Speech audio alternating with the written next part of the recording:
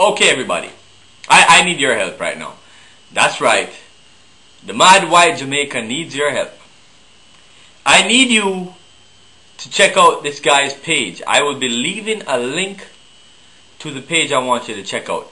This gentleman here, his name is Mr. Pregnant. On Mr. Pregnant's last video, he was talking about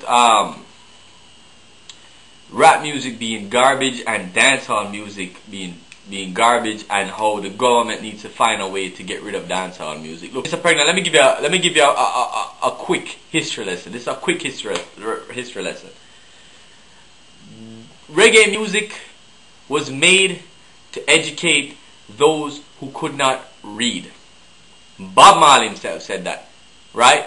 Reggae music was made to educate them. These people could not read. They could not read because they were left uneducated for a reason. You have rich man who live up in Jacksonville right now that like the maids, they like the gardeners, right? So you're left uneducated for a reason. Unfortunately, here are some people from the ghetto that make it out the ghetto that you want to put them back down there. Brethren, let me tell you something. In terms of their fascination with guns and all these things, this is not a yesterday thing, you know. Them fascination with guns and a yesterday thing. Billy the Kid, Bonnie and Clyde, Babyface Capone. Do these names ring a bell to you? It rings a big bell to me. Ding dong, ding dong, ding a ling a ling. School bell are ringing on my head right now, you know. School bell are ring up there. We have been glorifying violence since day one. Since day one, right? I'm going to go to Toys R Us right now and see if I can find an action figure of a guy in a business suit and a briefcase. A Donald Trump action figure. Ah, look at me, I'm Donald Trump. Look at the amount of businesses I am going to open. I'm going to open all these businesses and I'm going to be extremely intelligent. Ah! Wow! Wow! It is a me! It is a me! I'm an action figure! I'm an action figure! Look at me! And my nunchucks! Look at my nunchucks! Pa pa pa pa pa! Nunchucks are a lot cooler than a man in a briefcase. Shabba shabba! Shabba shabba shabba! Shabba! Yo, you want to see something? Is this pornographic? Whoa! The people that couldn't read newspapers. To educate the people that couldn't afford radios. Right? To at least educate the people that weren't brainwashed by modern day society. That's why reggae music was formed. And I know you like reggae music, but now let's fast forward this.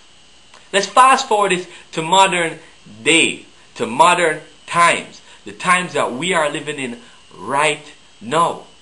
Okay? And we don't listen to reggae. We still listen to reggae hardcore. Hardcore listen to reggae. Reggae is in our blood. Reggae is our roots. We listen to dancehall music now. Right? Dancehall is there to educate the poor. Dancehall is there for knowledge. Right? And I know right now you're probably sitting down laughing. Ha ha ha ha. Then why they talk about burning Batman and glorifying gun and this and that? If you just look at that part of dancehall music, you are missing the whole point completely. You are missing the point completely, and I'm sorry.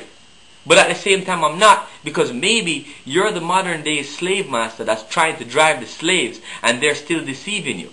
Right? We have woven our way into today's society to the point where you can't get rid of us. I have been fortunate in my lifetime to walk the streets of downtown Kingston. I have walked the streets of downtown Kingston. I have. Because I went to school at St. George's College right there on North Street. And my grandmother used to have an office in downtown Kingston. And after school, sometimes I'd walk. Right? And I saw poverty. I saw poverty that people can't imagine. You see that stuff you see on Food for Kids? I've seen that. You see this kid in the streets of Kingston in the 80s. And him a listen to Buju Banton. And the man get on stage and him start DJ. You know? What do you expect? Now if these same kids that grew up on rap, these same kids that grew up trying to be the next 50 Cent, trying to be the next Tupac, trying to be the next Eminem, these same kids, guaranteed Guaranteed, if they grew up in Beverly Hills with a rich daddy and a grand piano, these same kids would not be considered societal parasites, as you said, Mr. Pregnant. These same kids would be called savants. And I say this because a lot of my friends are rap and hip-hop artists. They wouldn't resort to violence. They wouldn't resort to drugs. They wouldn't resort to guns. I can almost guarantee you that these kids would be the most business-oriented people. Because I'm fortunate to know people that are doing these things that you're talking about is a bad thing. And I'm not going to say that they're a good thing. In closing, Mr. Pregnant, I know you're not going to blog this video. I know you're not going to give this video any credit. Is it right to make celebrities out of people that sing about guns, that people sing about killing a certain individual? Is it right? No, it's not right. But it's what's selling. Okay, this is what's selling. People like the whole idea of a gang, right? Deep down inside, I am black. As you can tell, this is a very sensitive and delicate topic of mine, Mr. Pregnant. And if you made that video about rap music to provoke a response from me, my friend, you got it. You got your response. Can you see the well? Can you tell that I wanna help myself? But if it happened that I stick you for your ring, don't be mad at me. It's a survival thing. Look into my heart, I can feel your fear. Take another look. Can you hold my stare? Why are you afraid of my younger face? Or is it this thing bulging in my